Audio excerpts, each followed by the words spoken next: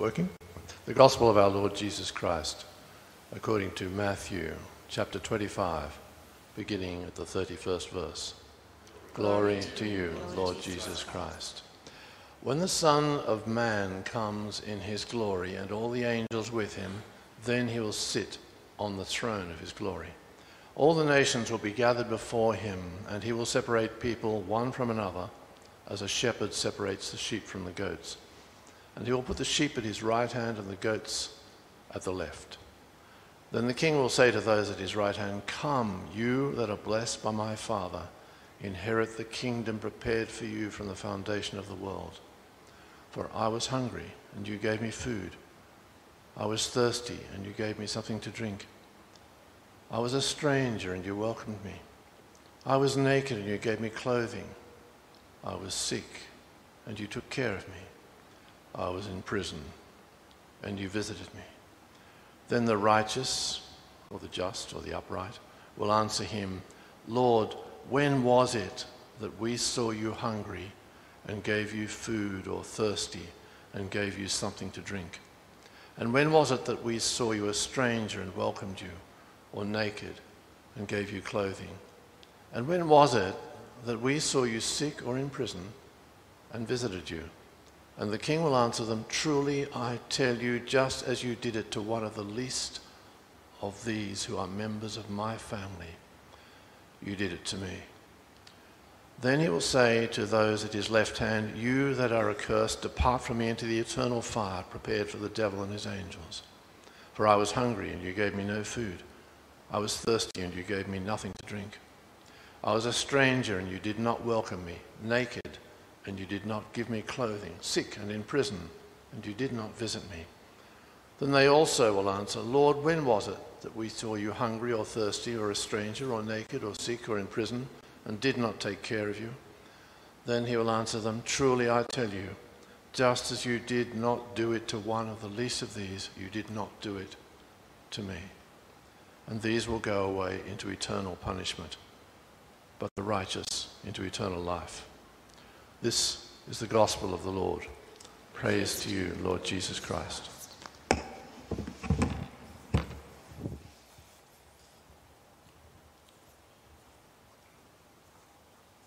Let's pray.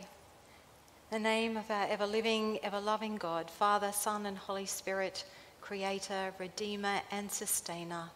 Amen. Well, there are lots of ways that we could go with this rather confusing reading, really. But I'm going to try and keep it really simple this morning, because I think at the heart of this passage, which the scholars may or may not call a parable, is a very simple message that hasn't changed. Looking after the person who is hungry, thirsty, a stranger, naked, sick, or in prison, showing care for the one who is the least, and part of, Jesus says, part of the family. That is what the Son of Man will be interested in when he comes in glory. This is an apocalyptic passage from Matthew's Gospel. It's the last one. Over the last few weeks, we've talked about that language of eschatology, or the end times. And this is one of those apocalyptic stories about what we might call the end times. And it's a passage that the scholars think is speaking not only to Matthew's Jewish community, but also talking about how the Gentiles will be included at the end times. What does this reading tell us about this figure that is called the Son of Man? Well, firstly, he has a throne. And the throne is described as the throne of his glory. And as I thought about what is the throne of his glory? The throne of his glory is that the throne is part of the Son of Man's very being. That the glory that radiates and is part of the very essence of who the Son of Man becomes the throne. The Son of Man is a king, and he has the authority to share his kingdom with whomever he pleases. And it's sounding like it might be a fairly generous kingdom if we read the passage carefully. But this Son of Man, this king, is also like a shepherd.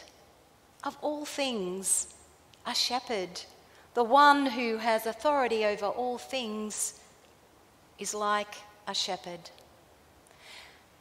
Before we think more about what it means for this person to be the shepherd, let's just have a look at where this phrase, the Son of Man, comes from. It's drawn from another piece of apocalyptic literature, this time in the Old Testament, from Daniel chapter 7. As I watched in the night visions, I saw one like a human being coming with the clouds of heaven. And he came to the Ancient One and was presented before him. To him was given dominion and glory and kingship, that all peoples, nations and languages should serve him. His dominion is an everlasting dominion that shall not pass away, and his kingship is one that shall never be destroyed.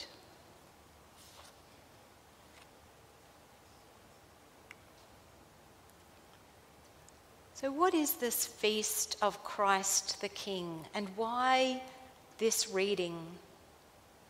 This reading that in the Revised Common Lectionary is set down to be read in churches in many different expressions all around the world today.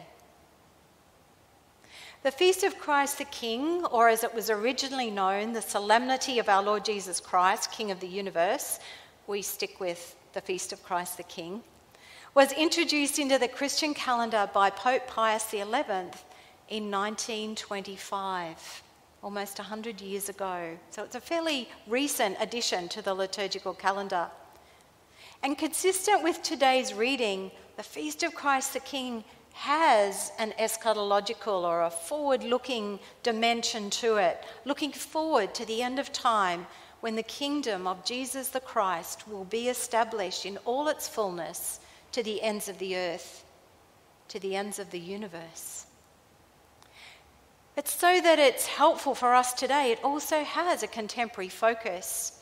You see, following World War I, there was growing despondency amongst people. There was a general disinterest in and rejection of Christianity, which seemed too romantic and idealistic in the face of the horrors of the First World War. But I think we can see parallels today, can't we? Amidst this turn to secularism, Pope Pius XI hoped that the feast would help faithful Christians to gain strength in their true King, Jesus Christ.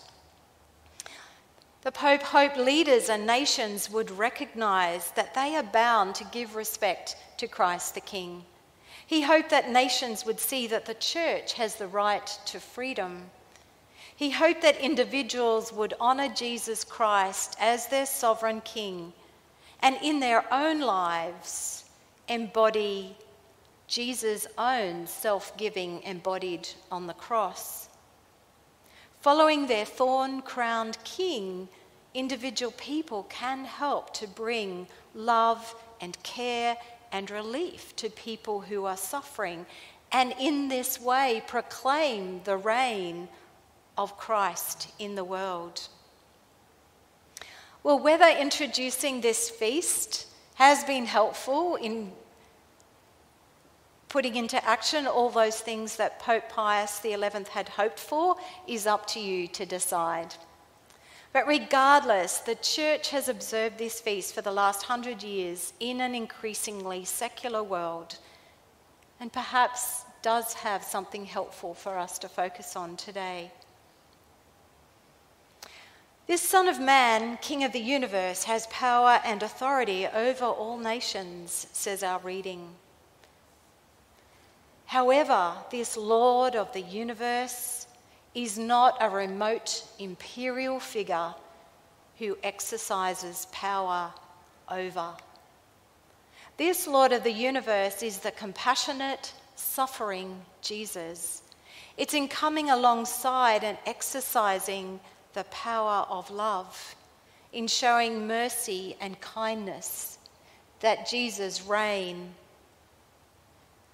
is demonstrated in the world. So how do we reconcile the images that are presented in the story? Because they do come across as very black and white, when the reality of our world and the reality of the situations that confound us are often grey. Seldom do we encounter something that is clearly black and white, right or wrong. The distinction between the goats and the sheep was simply for the purpose of separating people into two groups. Neither sheep nor goats are ceremonially unclean, and often sheep and goats did graze together under the care of the shepherd. So there's nothing wrong innately with the goats, even though they're chosen to represent those who are cast out. Let's turn for a moment to the shepherd imagery that is so prevalent throughout the scriptures. The psalm set for today in worship is Psalm 100, and we said that together at the 7:30 service, and it holds the imagery of God as shepherd. Psalm 23, perhaps the best known psalm, the Lord is my shepherd, I shall not want. And then in Matthew chapter 9, there's this beautiful passage where Jesus has been healing and with the people, that he describes seeing the crowds as seeing sheep without a shepherd. And what was his response? He has compassion on them. And then in John, we encounter the imagery of Jesus as the good shepherd. And so on this feast of Christ the King, we also have this image of Christ as the shepherd, the compassionate, caring one with responsibility for the well-being of all those he loves. Compassionate care for those in need is at the very heart of discipleship. And so I wonder, because I think it is confronting, is it problematic for you that the king in the story doesn't separate the sheep from the goats by virtue of their profession of faith, by their church attendance, or even by their prayer life and their personal devotion and reading the scriptures? They are separated by virtue of their willingness or otherwise to serve others, to care for the hungry, the thirsty, the stranger, the naked, the sick, the one in prison. Undeniably, prayer, gathering for worship, and personal devotion are vital to our lives as Christians. But what is their role in this? It is to nourish us in our life with God, so that we can be nourished for our work in the world and to bring about the Christian mission of building the kingdom of God in the world. The imagery in the story is metaphor. It's mystic, it's symbolic, and as I mentioned, it's looking ahead to the end times. The application of metaphor is always limited. Metaphor always runs out in how far we can draw an analogy. The kingdom of God is deeply and profoundly about relationship. Always. There is nothing that happens within the kingdom of God that is not about relationship. All life in the kingdom is expressed through relationship with God, with others, and the relationship that we have with ourselves. When we share in the life of the Trinity, the very source of life, we are choosing to care for the needy. when we put our hand up to share in the life of God, Father, Son, Holy Spirit, Creator, Redeemer, Sustainer, we are putting our hand up to share in this ministry of caring for the needy. You say, but we don't earn our salvation simply by good works. Perhaps, but I think this passage clearly demonstrates that we don't have salvation or wholeness without them either. They are integral to our lives in the kingdom of God where Christ reigns.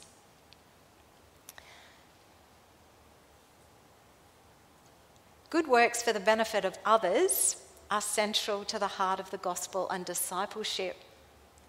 But don't you think that we can sometimes get into that space of good works for the benefit of ourselves? Has anyone ever been caught in that trap where you do something good to make you feel better?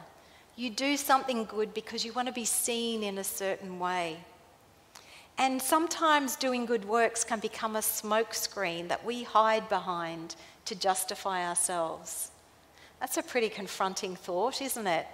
And I've been mulling it over about myself. If our good works are not really and truly for the benefit of others, perhaps they're not really good works. This passage challenges us to be really honest about what and who we pay attention to, what and who we notice, and whether our response is for the benefit of others, for the hungry, the thirsty, the stranger, the naked, the sick, the one in prison, or whether our response is for the benefit of ourselves so that we feel better. In the blog on Friday, I spoke about compassion as suffering together, because clearly this Christ the King, the Good Shepherd we've just seen is someone with compassion at the core of their very being. And I talked about compassion, as suffering together. That is being with someone in their situation and feeling with them, not taking on all their burdens as ours, because that's unhealthy, but being with and simply allowing them to be heard and to know that they have someone alongside to love, to care, to pray. It's in coming alongside, and in this way we exercise the power of love. In the blog, I also wrote about the phrase watchword. I said a watchword is a word or a phrase that expresses or embodies the way that we respond in action, whether as individuals or as a group. A watchword invites us to pay attention to what and who is around us and to respond in a way that is consistent with the watchword. So it's paying attention and watching, and we're about to, Advent becomes a season of paying attention and watching and waiting. I said that Christmas, for the benefit of others, is our Advent and Christmas watchword. Equally, feeding the hungry, offering the thirsty drink, welcoming the stranger, clothing the naked, taking care of the sick and visiting those in prison is a watchword. It's for the benefit of others. It's a principle to guide our response as people who live in the kingdom where Christ reigns, a response to what's happening around us. It's about living in the kingdom of God where Christ, the suffering one, is king. It's about being blessed through a life of care and compassion. I have to say that I've been in churches where people were always looking out for a new revelation, for the latest word from God, for a sign, and spending a lot of energy on that. I'm going to suggest that today the message is not new. It's always been the message. Eternal life awaits those who participate in the kingdom, caring for the hungry, thirsty, stranger, naked, sick, and the one in prison. God is at work in the world. The kingdom of God has come near. Christ is King, and we are invited to respond, living in this kingdom by being people of compassion, paying attention and responding to those around us in need. Let's pray. Loving God, for most of us, we have so much. And yet it doesn't mean that our lives are straightforward or easy. Help us to be grateful for what we have and willing to share all that we have with others. That out of the challenges of our own life, we can have fresh insight into the lives of others. That the challenges of our own lives might grow us to be more compassionate people, able to respond to those around us. As we put a full stop at this point in our church year and look ahead to a new season in the next week, we ask your love and your grace to guide us. While you are King, you are the shepherd, and we place ourselves in your care to do your work for your glory. In Jesus' name, amen.